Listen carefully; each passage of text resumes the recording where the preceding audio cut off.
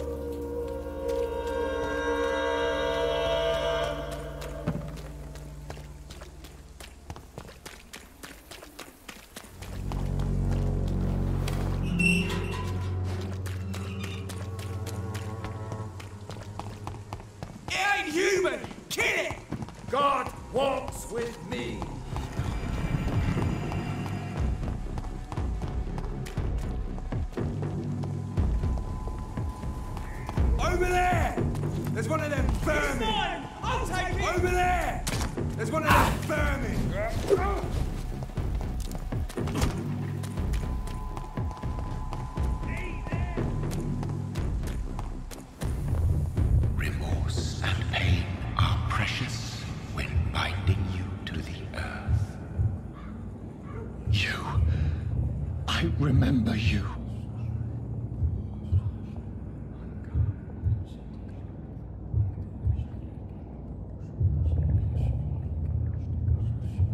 Fear be gone.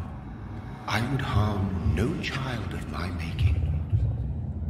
This is your doing. You made me. Made me this creature. What are you? I am the land. You are our champion.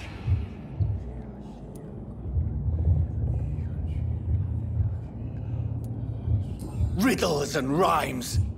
You took my life. Now you insult my mind. Be stilled, my child. I bring understanding. What is it you seek? This age is sickly. An ancient poison, an older rage, brewed in a cauldron newly forged. This has something to do with the epidemic. Seek truth, my champion. Defeat the serpent of knowing with iron spur.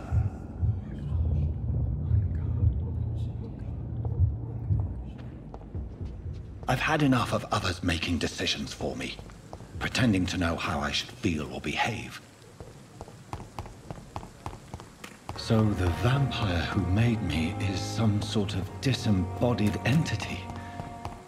Or was he just projecting this vision in my mind?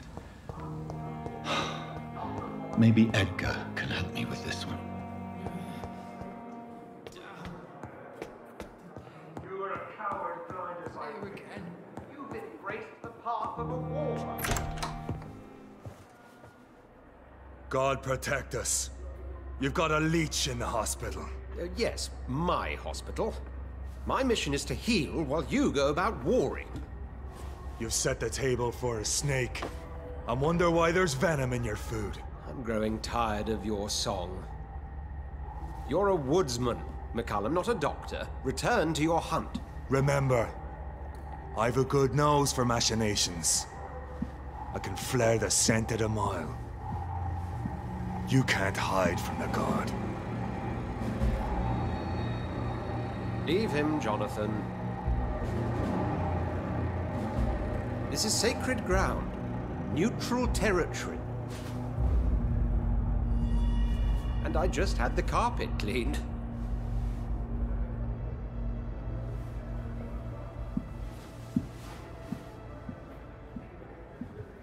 By the sacred stole, this is very bad news. Bad news indeed.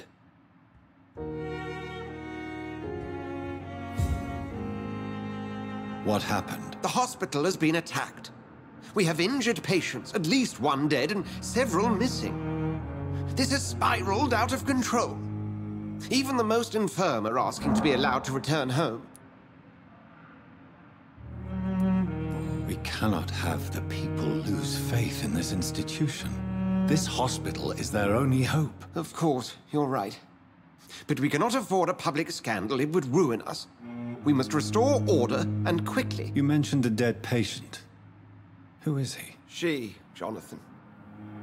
She was Miss Harriet Jones. found her room like a slaughterhouse. Blood everywhere. The duty nurse is taking care of the mess. Very well. I'll help you. Jonathan, please, I can't rely on anyone else. And this concerns you as it involves vampires. Someone has taken advantage of our more liberal tendencies here. In what way? Jonathan, I may turn my head when you or her ladyship indulge, but I will not allow this place to become a nest for street feeders. Please then, tell me. Sean Hampton, the man we thought we'd saved at the docks. It seems he was infected after all. So Hampton became more beast than man. Exactly.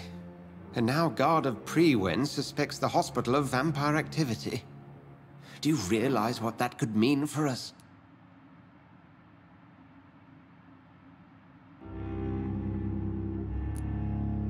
Do you really believe they would come for us here? In such a public venue? McCullum is a fanatic. The Guard will stop at nothing. You don't know what they're capable of, Jonathan. Very well. Since I brought Mr. Hampton here, I will put an end to this.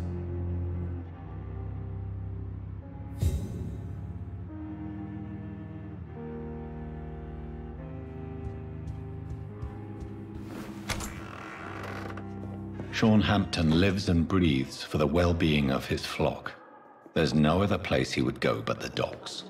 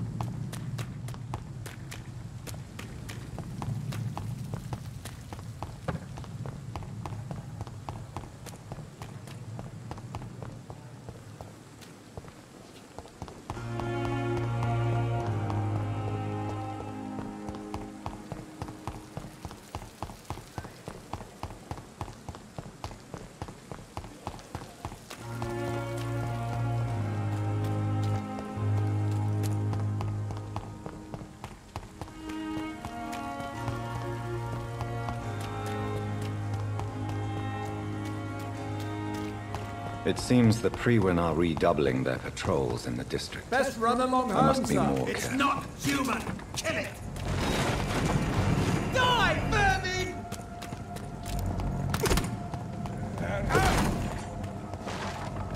Reloading! He's on to us. That's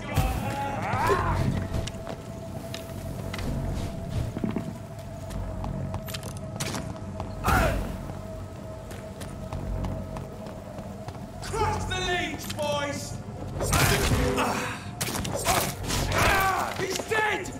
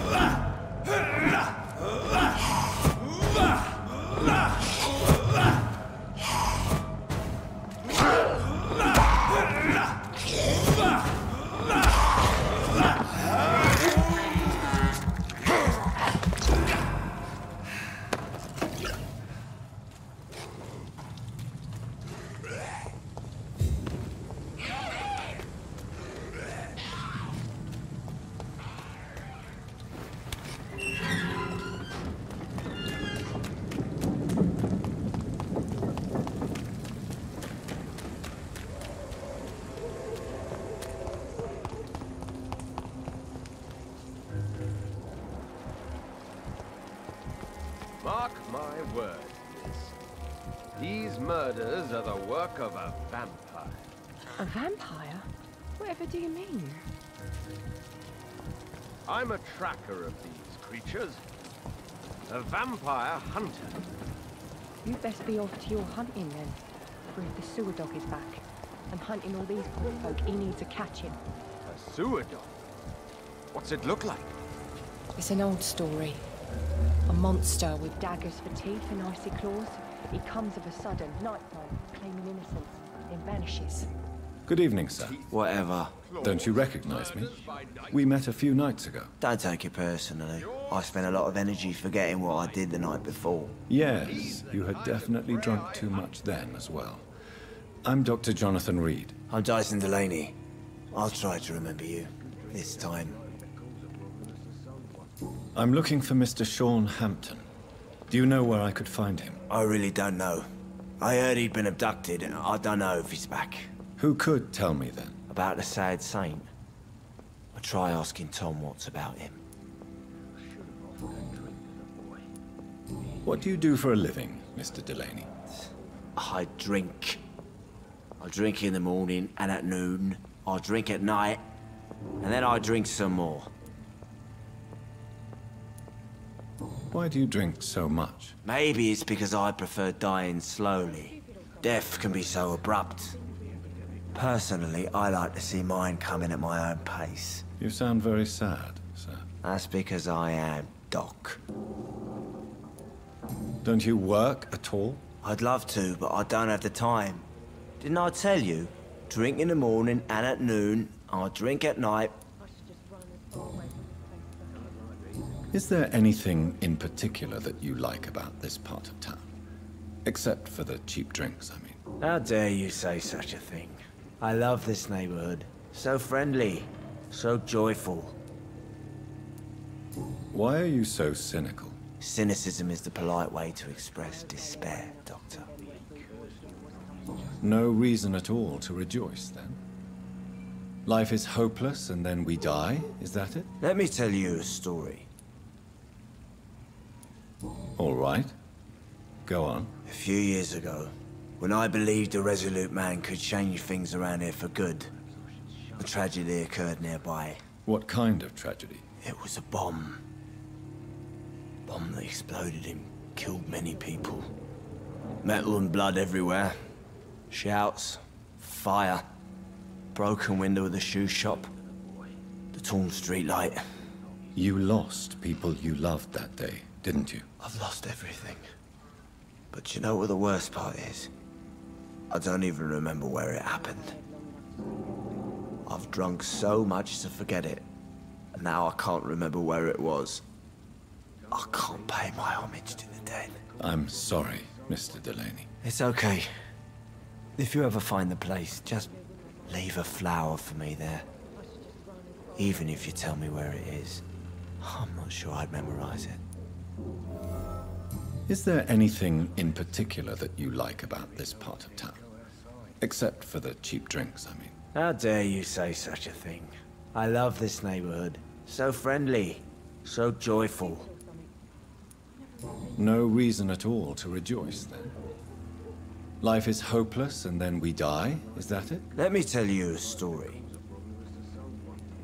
Another time, perhaps. I'm not sure I want to hear another sad story.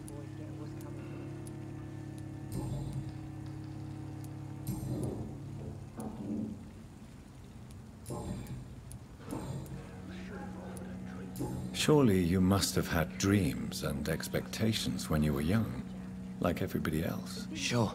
I wanted things to change. To really change, and to change for good. The bigger the dream, the harder the fall. Sounds like you were an idealist, which is honorable. No, sir. I was an anarchist, and I believed that exclusive property is a robbery in nature. I wanted a new world to rise from the ashes, Dr. Reid. Do you really think the world is that bad? No, I believe we all can choose to make it better. But most of us are too weak, too corrupt and too guilty. I failed for sure, but others will come. I want to know more about your past as an anarchist, Dyson. I'm still an anarchist, Doctor, make no mistake. I just reject violence as a tool to change the world, unlike my comrades. Do you believe in a bloodless revolution, then? I do not believe in much anymore, Doctor. But I'll admit I like your idea of peaceful change. I like it a lot. Do you still see your comrades, then? Even if you don't agree with their methods anymore, I mean. No. I hope they'll come to share my point of view one day. I'll raise my glass to that splendid idea.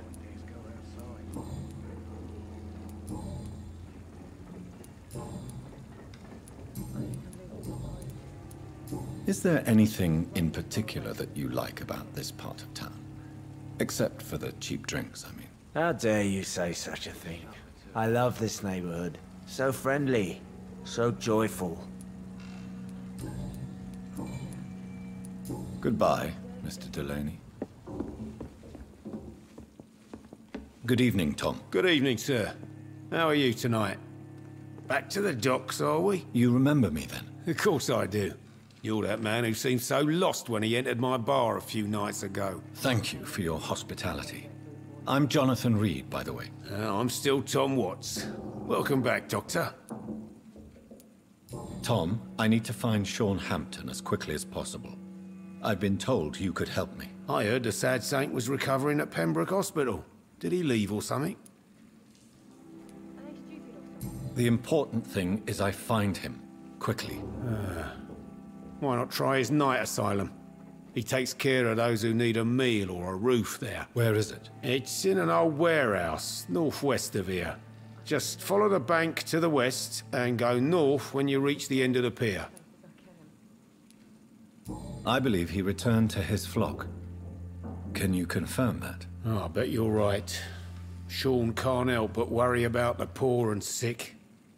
Oh, I guess it has something to do with what happened to him as a baby. Please, tell me. Well, I don't like to gossip, but I heard that the sad saint was abandoned as a baby in front of a Catholic orphanage in Dublin.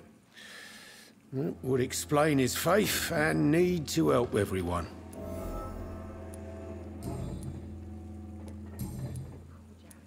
What can you tell me about this part of town? It's not that bad.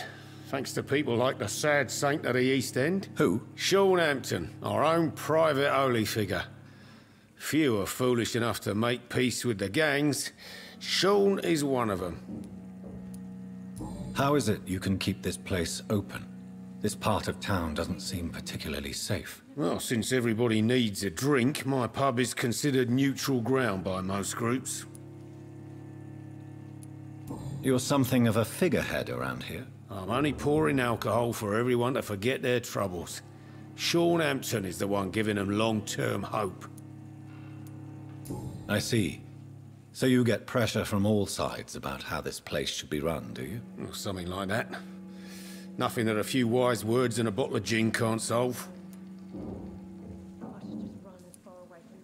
Since I'm here, is there anything I can do? Well, perhaps, Doctor. Peace partly depends on my stock of gin. And with the epidemic, my supplies are running low. How could a physician help you in this matter? I have a small warehouse just past the quarantine line. Perhaps, with you being a doctor, you could go there and come back? Doctors aren't immune to disease, you know. Very well. Show me where it is. I'll see what I can do. Oh, thank you, sir. Here's the key to get in. You're about to save many dry throats.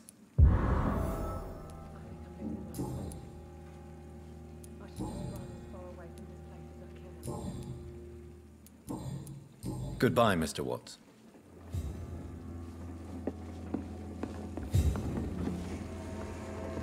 Times like these are good Evening, drinks miss. just as Well, I never. That's a first. Customers who make that much mess rarely come back. Never mind in fancy togs. I'm much more myself than when we first met. By the way, I'm Jonathan, Dr. Jonathan Reid. Welcome back to the Turquoise Turtle then, Doctor. I'm Sabrina Cavendish. How can I help you? Miss Cavendish, would you be willing to help me locate Sean Hampton? You better ask Tom, sir. Why not answer me directly? We respect the privacy of our customers here, sir. Only Tom can decide who to speak to and what he'll say to them. What can you tell me about this area? People don't appreciate that line of questioning round here. You best be more careful with what you say, sir. You look concerned, Miss Cavendish. This is a bad borough. Most people I know are afraid. Most locals will rob you blind, or worse. You best mind your step.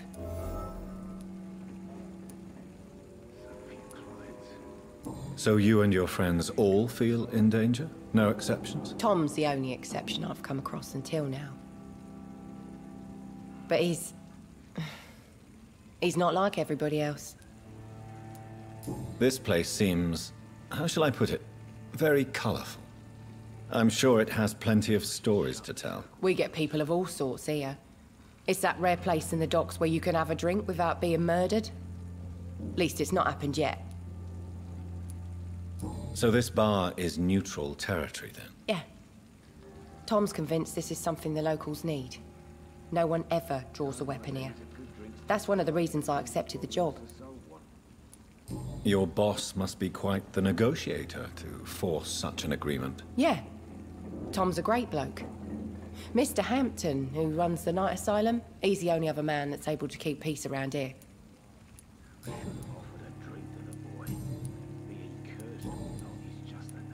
Excuse my curiosity, but where exactly are you from, Miss Cavendish? Something bothering you? What, my name? Or my complexion? Believe me, I never judge someone on their place of birth or the colour of their skin. If that's true, you'd be one of the few not to make fun of me. Just you, Tom, Dyson, Miss Fishburne, and of course Mr. Hampton. I'm sorry if I worried you. I was just curious to find out if you know this part of town well. Nosy. My dad was a sailor from Bombay, and my mum was a maid born up in Glasgow. They got married in London, and here I am.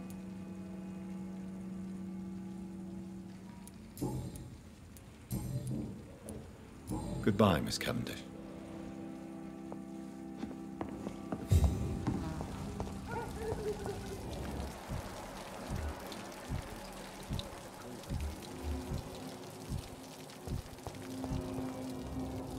Good evening, sir. Have you witnessed any suspicious activity or strange events recently? And what do you define as a strange event? More to the point, who are you? My name is Ichabod Throgmorton, vampire hunter extraordinaire and warden of the East End. A vampire hunter? Really? I know what you're thinking. I'm just another lunatic howling at the moon, but I'm not. The bloodsuckers exist, and they're close. Mr. Throgmorton, I'm Dr. Jonathan Reid. I'd like to hear more about these vampires you're hunting. A man of science? Well, I'll be glad to enlighten you. I'm looking for Sean Hampton. Can you help me, Mr. Throgmorton? The sad saint? He should be at his night asylum at this hour, but I cannot tell you how to find it, sorry. Really? Why is that? It's nothing personal, Doctor. I'm sure your intentions are good, but people who sleep there, they have plenty of reasons to hide. I could make you tell me, but I respect your refusal. You really believe Sean is a saint, don't you? All I will say is this. Gossip has it that when he was a child, he was molested. By a priest of all people. Funny thing is, though, it only strengthened his faith. Maybe at least you can tell me who could help me find him. Tell you what, go and chat with Tom Watts. He's a bartender and good judge of character. If he talks to you, then it's fine by me.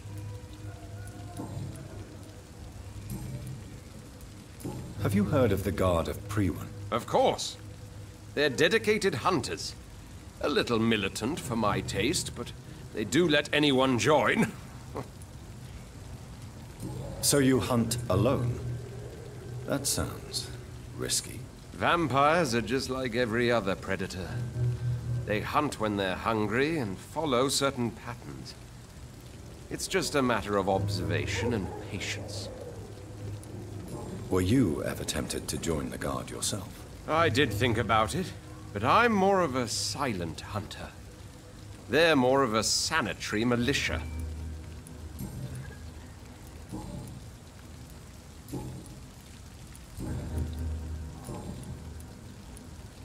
What can you tell me about this neighborhood? Did you hear about what happened to Jack Gillingham? Oh boy. It's a shame I wasn't around to protect him. It's impossible to protect everyone. The violence seems endemic in this part of town. But it's my duty. I am convinced Jack Gillingham was killed by a vampire. These evil rodents are spreading like a plague. So, how exactly are you protecting these people? I'm curious. I patrol late at night, investigating anything unusual. I try and encourage people to stay indoors, but people are careless. Can I help in any way? Actually, yes. I plan to put up posters to alert the population to the vampire threat. Are you asking me to paste posters about vampires around the docks? If you wouldn't mind. If you did that, then I can focus on my patrols. How do you identify a vampire? It's simple, really. They can't stand daylight. They're afraid of garlic and holy symbols. They also cannot enter a house without being invited. Have you ever killed one of these creatures? Yourself, I mean. Of course I have.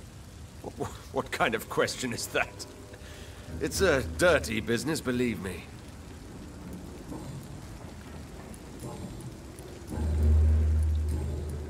Goodbye, and good hunting, Mr. Throckmorton.